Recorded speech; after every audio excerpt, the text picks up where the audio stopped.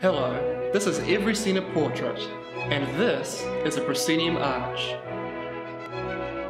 But what is a proscenium arch?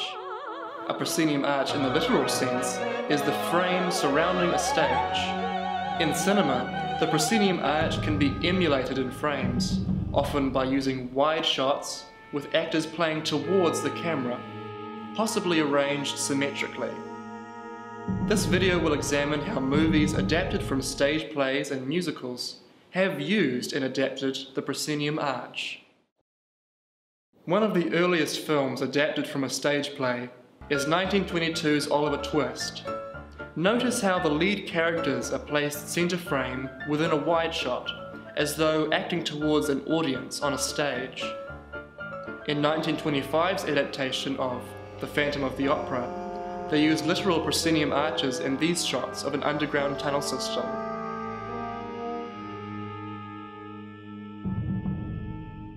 Over the years, films like Jesus Christ Superstar in 1973 used arches less in dialogue scenes and predominantly during important musical moments.